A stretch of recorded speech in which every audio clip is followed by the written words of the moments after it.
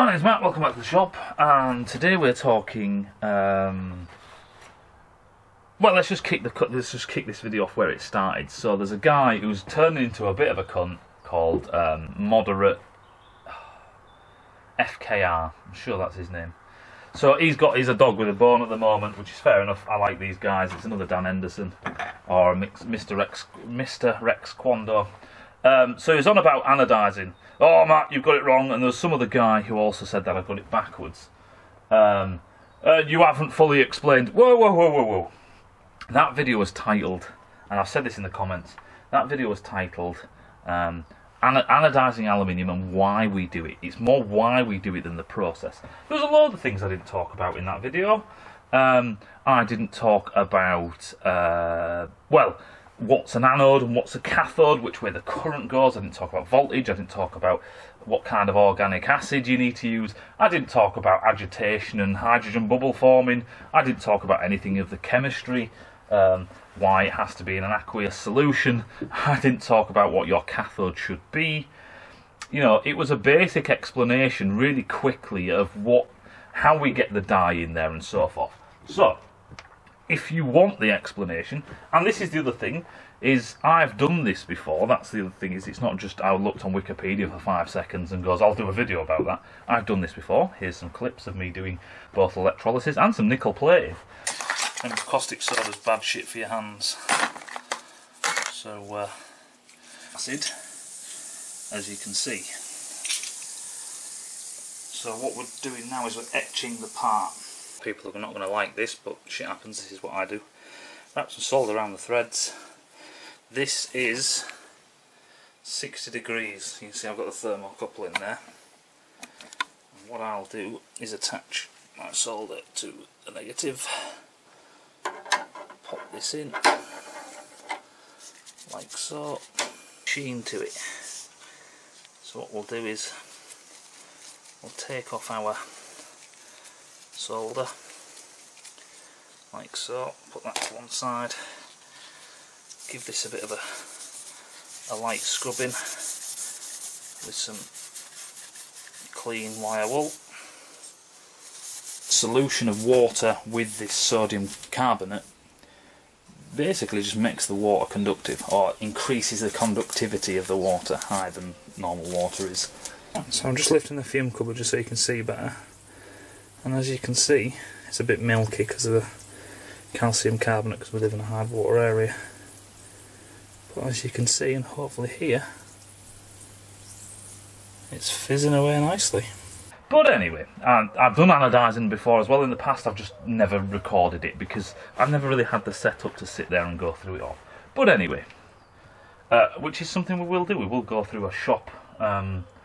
Some of the best ways. I didn't talk about brighteners, I didn't talk about the pH balance, I didn't talk about buffers, adding salt as an electrolyte, and we go on.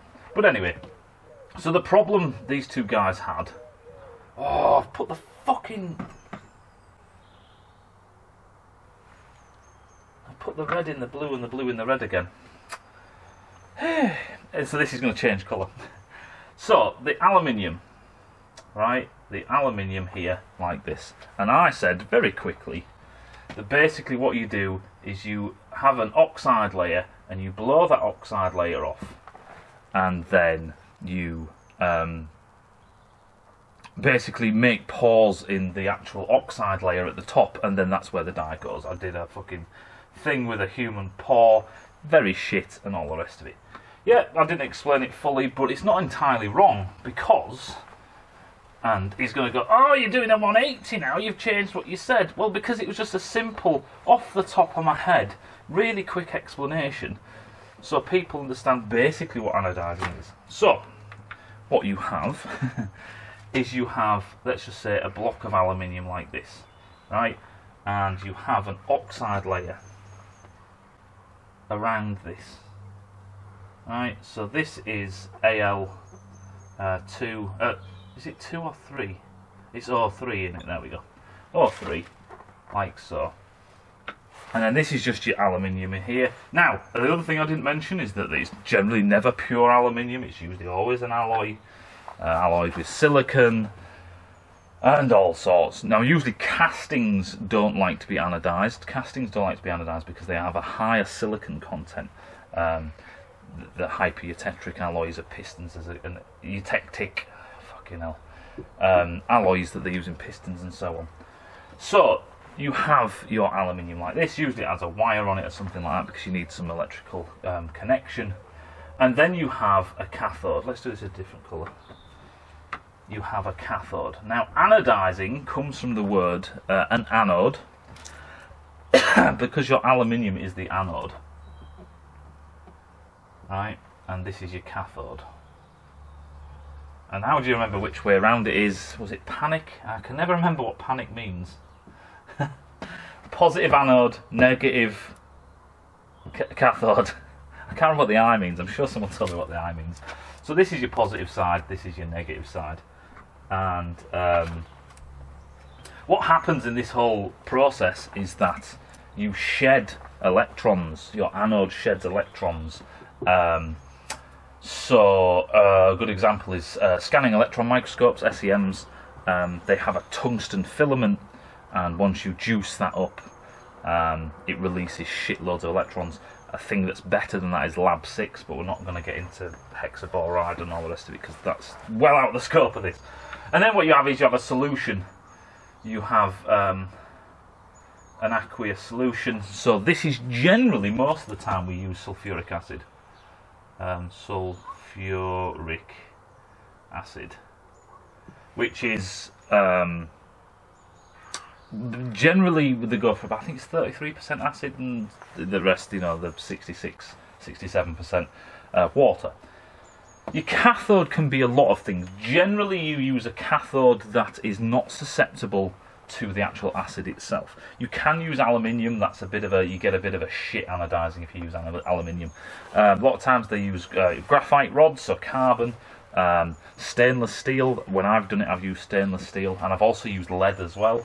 But basically this is usually a material that is not susceptible to the acid. Where were we? Oh yes, bloody fucking has it. Right then, so, oh, where are we? Yes, so what does this do? You know, what does all this do? We've got the sulfuric acid, we've got aluminium, we've got this oxide layer that's already on there, because, like I say, and someone did say, I have polished aluminium and it will sit there for weeks and days and weeks polished. Ah, no, that's already aluminium oxide. There is a difference between, so if you have an aluminium surface like this, it's already oxidised, that's it. Unless you basically strip it back and keep it in a non-oxygen rich atmosphere, it will stay aluminium oxide. There will always be this fucking layer. It's like if you try and separate water off anything, right? Everything has got this thin 2 or 3 atom, or molecule should I say, 5 or 6 molecule thick layer of water on fucking everything. It's actually almost, it's ridiculously expensive and hard. Fucking hell. It's ridiculously hard and expensive to get water off stuff. But anyway, so you've got this oxide layer. This oxide layer here. So this is 3 Ali 2. There we go. On everything. When you see things corrode with aluminium, that's because of further increased crystal growth. The problem with aluminium oxide is its lattice. Its lattice structure is different from aluminium, the actual metal. And aluminium oxide's adhesion, it's something to do with Gibbs free energy and diffusion of more oxygen through the crystalline structure causes it to crack and crumble off. It's quite brittle stuff. It doesn't stick to itself very well when you build up so many layers because it has this porous nature. But I say porous nature, it's the way the crystals align and blah blah blah blah. But basically what you have is you have this. Now if you just stick this in water or something shit like that, or you basically just have this within water without the acid, then nothing really happens that quick. What we need to do is we need to break through this layer. Why? Well, because of the reaction. So if we remove this and I put the reaction up, this will make it probably a bit clearer. So it's 2 aluminium plus 3, what is it? H2O. I did write this down so I didn't fuck it up. This equals aluminium 2, oxygen 3, plus 6 hydrogen, plus 6 electrons. And the cathode, we're not going to fucking bother doing that. So basically this is the reaction of what you have to do. You've got your aluminium, your water with your H2O in, your aluminium, your oxygen and your hydrogen. So the electrolysis bit is this bit. This bit is getting your H2O. Fuck it, I always do that wrong. I know what H2O is. It's when I come to draw it and I start thinking about the size of how big a hydrogen is to an oxygen. It's written up there, you fucking idiot. Look, so it's oxygen to hydrogen, and I've put the pen in the wrong bloody holder again. So it's the electrolysis, that's it. It's splitting this up. It's sticking a pair of scissors in here and splitting this up. And we do this basically with energy, with electricity. So we split this up, and then because we do this, we have some of these free electrons kicking around. But have you noticed that we need this? We need aluminium. So you basically don't, you have to get to the pure aluminium. So you'll see drawings like this, where it shows you just an aluminium layer building up. It's not like that. Basically, there's your aluminium. Let's just do a line like that. What happens is an aluminium layer of oxide forms, but it eats into the material. So if this is Ali, this is Ali, and this is Ali, and then these boxes here represent the oxide, you can see what's happening, right? It is eating in to the aluminium. We have to be very careful actually when you do anodising, that you have to spec your bolts to the finished size. If you anodise fittings, bolts, anything that's press fit that's been anodised, hard anodised, people did ask what hard anodising is. Hard anodising is less to do with making it look pretty and more to actually build up a thicker aluminium oxide layer. But what I'm saying is you need the sulfuric acid. I'm not going to put this in the wrong fucking hole, am I? You need the aluminium to react with the oxide, the oxygen. This hydrogen can fuck off. Two hydrogen squareds equals 6, so that's where you get that from. And this 3 oxygens there is that 3 oxygens there. But you need the aluminium to react. You just need the aluminium. You need to get in there and get at the aluminium. That's what the sulfuric acid is. So in a sense what you do is you have to blow through you have to blow through this oxide layer to get at the aluminium. As you start to dissolve aluminium out of the oxide layer, this oxygen, because you've stripped off the hydrogen, this is why you get hydrogen bubbles and they all piss away, hopefully, especially if you use agitation. Once you strip away that hydrogen, this free oxygen then reacts with this aluminium that's starting to be dissolved in a way, put into solution, and then that deposits and grows and builds you a layer. But it is a process of not building a layer up, it's a process of eating down and building up. It's a bit of both. So when I said that, there was nothing wrong with saying that in a very simple explanation. This is how these things work. I've got it written down just so I don't forget. And at the cathode, this is why it's important that you have a cathode that doesn't really react, because you don't want that to become in solution. If you look at your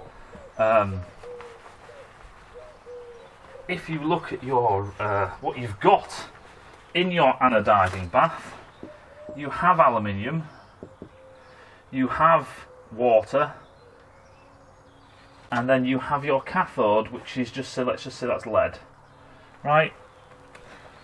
So where's the aluminium coming from? Sometimes when you do copper plating, I've done copper plating and stuff like that, and nickel plating, the actual solution you put, because if you're trying to nickel plate a bolt, so let's just say this is steel, and you're trying to plate it with nickel or copper, then the nickel or the copper have to be in solution, have to be in the jar that you're doing it in, to then plate this with whatever you want. The other thing is, as well, is a lot of the time is you can actually have if you're doing nickel, just say, you actually have a nickel anode, sorry, the other way around. But that's what you have to do. You have to have these things to do these processes. with our anodising, there is no added aluminium into the bath. That's not the way it works. We're trying to build up an oxidisation layer, but it's aluminium oxide that we're trying to make.